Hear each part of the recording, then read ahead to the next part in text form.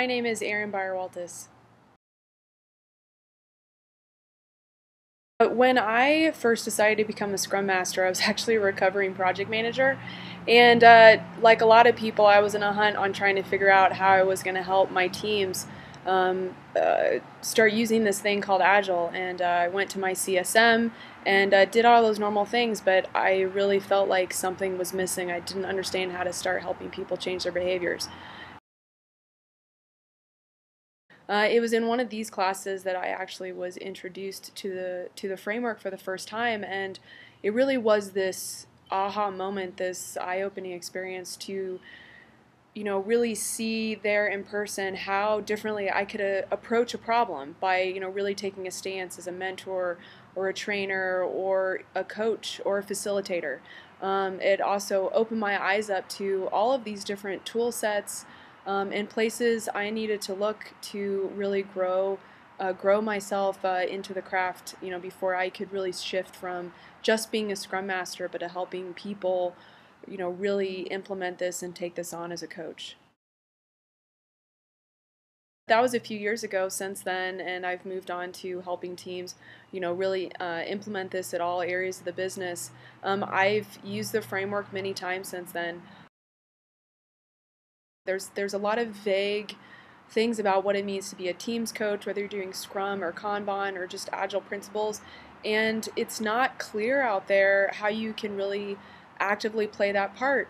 A lot of people throw out terms, Scrum Master equals facilitator, coach, bulldozer, impediment remover, and this can be really difficult because these are all outcomes instead of a real understanding of where they can find these tool sets.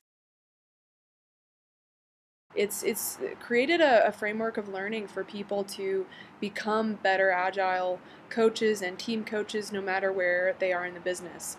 And when they're presented with this framework, it gives them a real starting point to say, where I'm at, I need the facilitation first and I can go after that, or I need the coaching and I can go after that first. We run an Agile Coaching special interest group in Denver, and we actually introduced the framework to them just a couple weeks ago, and it was amazing how many people out there that are calling themselves coaches or wanting to be coaches or consultants, around helping people do work better and changing the beliefs and creating better cultures.